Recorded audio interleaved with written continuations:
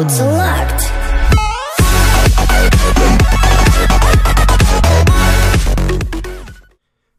What's going on, guys? King here, bringing the second episode of how to use troops in Boom Beach. Today we're going to do how to use heavies and Zookas, aka the Hooka strategy, as Nick at Night of Teach Boom Beach named it. And this is going to be basically just a strategy and tips log. So we're going to start out here. Just going to build a couple statues here real quick out of the sculptor. And then we're going to get moving on, get my troops ready, collect everything. Already done that. Let's get the rest of these guys from the boats. 67,000 is what I'm basically getting right now in gold every time I log in. It's pretty solid. Other than that, though, we are going to just grab this first base here. Let's just find a good one with a decent amount of loot and a decent strength so I can show you. I'll start out on some easy bases, and then I'll move up into the harder bases and maybe do some NPC bases later on. And we'll get there in a second. Let's collect these diamonds. Let's get it. This one doesn't have enough money either. God, I hate that. The only good thing about this game is that if someone doesn't have money, you can always research for a new player if they're too hard or they're too broke. You can always search every 24 hours for a new player, so that's always really helpful. This guy doesn't have enough money either. Wow. Everyone is broke this weekend. It's Memorial Day weekend. I guess they went out and partied too much barbecuing. Anyway, let's get this one. This is a decent amount. We're going to take it out. We're going to go after the cannons mostly because with heavy Zooka, you want to get rid of the strong things first. So if there are boom cannons, you want to get rid of that. And then you want to get rid of cannons, then sniper towers, then worry about area. Now, of course, if there's a bunch of really high level things together, you're not going to want to use barrage. For example, if you have only like 7 things on the map instead of like 15 defenses, if there's only like 7 defenses, you're going to want to use shock bombs instead of barrages. But when there's a lot of defenses that are low level or medium level, you're going to want to use barrages to get rid of them, and then heals when necessary. If you have like your Zookas getting hit by a machine gun or something, then throw a heal on them. Other than that, though, you're just going to want to just flare them into the middle here. You want to lead them toward that center. I'm going to throw a heal on them right there just because they're all bunched up, and I know that they can easily die if they are bunched up like that. If there's a machine gun concentrate on them, or let's say a mortar or anything like that does area damage, can really be deadly to Zookas. So you gotta be careful. We took this one down pretty easily. Don't even think I lost any troops. Did get quite a few crystals here, as you're gonna see in a second. 2 victory points, 74,000 gold. That's a pretty solid win. Several crystals, and let's get moving on. Pretty solid raid though. Definitely not hard. I only lost 2 Zookas, so you can tell it's definitely a weak base. Let's find a little more difficult to one. This is level 27. Not gonna be much of a challenge for me, and not enough loot. So let's research again on that one. See if we can find another person. Not once again. Find a new opponent. And let's try this 29 I just looked up. And not really a lot of loot. Wow, this is getting rough, guys. 90,000. You know what? That looks decent. It's not a lot, guys, but it's definitely worth it since I do have a 40% loot bonus. So it will be like 130,000, which is not terrible. It's worth my time. And let's go ahead and attack this. Take out that boom cannon first because that's going to take your heavies out in one hit. The cannons will take them out in like 2 to 3, so you want to get them out next. And then sniper towers take them out in like 4 to 5, depending on their strength. So you want to take them out in that exact order, guys. Now, as you can see, I basically got rid of everything on the way to that town hall, or that HQ, excuse me. So I'm going to drop these heavies down, and I'm going to spread them out a little bit so they do take this line of mines out. And I waited a couple seconds, and then I dropped all my Zookas behind them. As you can see, there definitely is a little bit of timing between them so that they don't get taken out by the mines. Now, I'm going to continue to move them forward here, and they are starting to get way far away from that HQ. I don't like that at all. Let's flare them back over. Let's get them all bunched up again right in front of that HQ and take it out. There's no point in taking the whole base on when all you need to do is take the HQ out to win.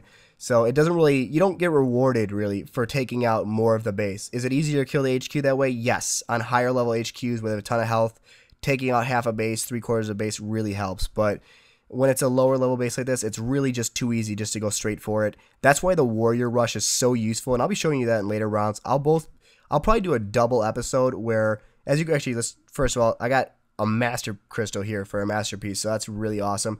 Can't remember the name of it right now. I'm having a complete mind blank here. It's not a big deal though. They kept changing the name of it every 5 seconds in this game when they did updates, so I'm not even going to try and learn it until they have basically solidified everything. But really simple.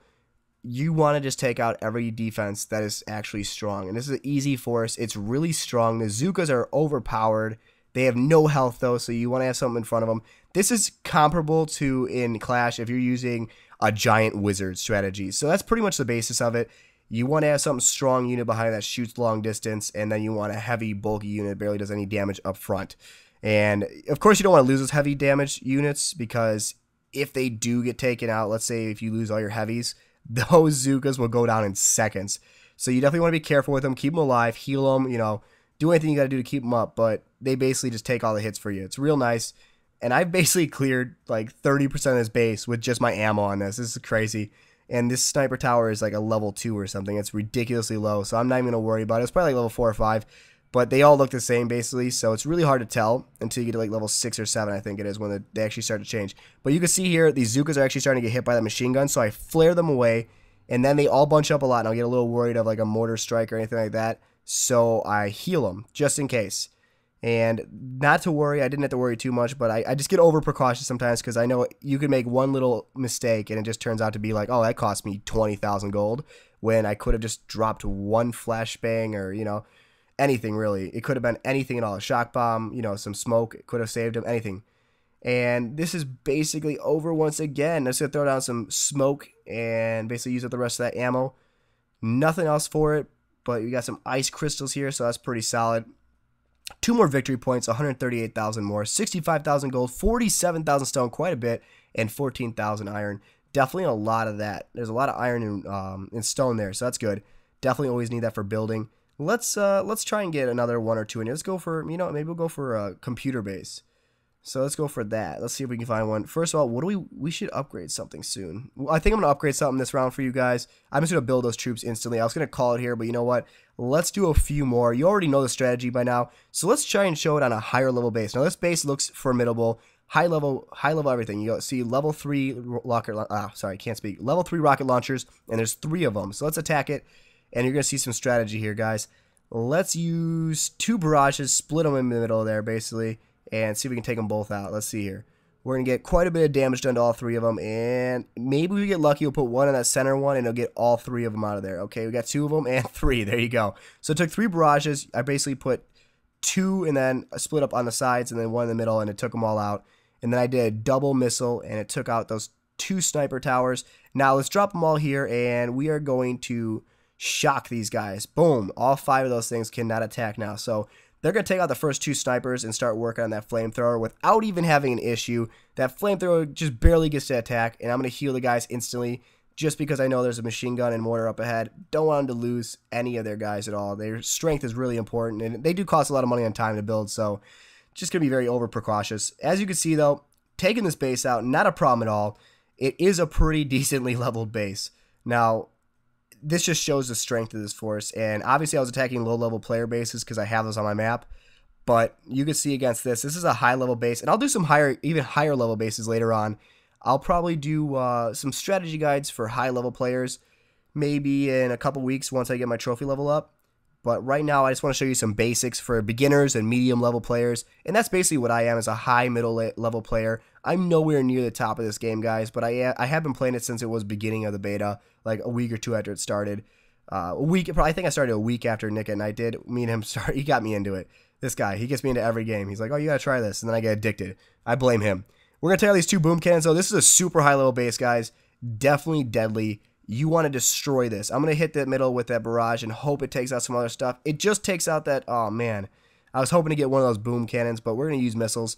I do not have enough ammo to do anything else, so we are going to just drop the guys on the far right and hope they basically bull rush their way up and get some more ammo for me. Now, I'm a little worried that they're splitting off like that and going half toward the actual guns and the other half toward the building, so I'm just going to smoke them, and I made a mistake. My smoke was badly placed, so I had to drop a second one so that my Zookas didn't get taken out by that sniper. But as you can see, I did lose several Zookas because I was not paying attention. But not a big deal. We're going to wipe through this base. Let's see how this goes. Pretty confident in those guys. The heavy Zooka combination. When you do, depending on the number of boats, I like to keep it pretty even. If you have high-level heavies or, higher-level heavies than your Zookas, you could probably afford to do 1 extra boat of Zookas. I have 3 and 3 right now. So that's a really good force for me. I don't know about you guys. Write in the comments below what you like to use. I know some people like to go 2 heavy, 4 Zooka. I find it just unbalanced a little bit, but they are strong. It depends on your strategies. My strategy is pretty much to take about half the defenses down and then bull rush the HQ, and I try to concentrate on half a base, basically. And I got a good amount here, I think. I got a good amount of actual crystals. 54,000 gold, not a lot there. Actually, you know what? There's only 2 crystals, but not bad. I'll take them. I thought I got more. Apparently not. But let's go ahead and look at all this stuff I can upgrade. God, it's so much to upgrade. I don't know what to do. You know what? Let's gem these troops done. And look at this boat. This boat needs to be upgraded. It's asking me to do it. Let's upgrade it, guys. Should we do it? I think so. All right. It's upgrading. So we're gonna do one last battle, one last hurrah. Let's clear a cloud too. Why not? Right? Let's do that, and we'll attack that base. Let's see here. All right, ready to do it, and let's attack. Fail. I was really hoping to clear the clouds to take that guy out, but he is online somehow, even though he's in the clouds. So apparently I can't attack him. Let's find some other random dude to destroy. All right, 71,000. You know what? Not a lot of loot, but we're going to do it anyway. Let's just barrage this for fun. Badly placed barrage here, as you can see. Only took out like 2 of the mines. But if I flare the guys directly in the middle of it and in front of it, it should make all the troops go in a perfect line through there. Might catch one of the mines, but I think I should be able to clear straight through. Not a big issue. And then let's get rid of that boom mine up there. And I don't know if you guys, if any of you have been playing since like the beginning of the beta when they called them tank mines. But yeah, that was always funny. Like now they call them boom mines, but originally they were called tank mines. And I don't know why they changed it, but I guess it's just a little more boom beachy, which is cool. And you can see my troops are just working their way. And this is not a super high level base or anything, but definitely destroying this guy. He's going to be disappointed when he comes online and sees this because I didn't just warrior rush. I know when I see people warrior rush, I'm like, yeah, whatever. It's easy to do, like not impressive. But when I see someone beat me with like one of the main strategies, like one is tank and healers, it's really cool. Another, but that's high level play. Another one is like rifle, healer, and Zooka, which is interesting actually. I'll show you guys that later. But you're going to see some more of these rounds where I just do single player, like single troop basically. Like I'm going to do all Zookas next, I think, or all heavies. I'll do those both this week, guys. So stay tuned for that. I hope you're enjoying this. I hope it helps out. If it does, slap the like button and tell me what you think, guys. See you soon. Bye.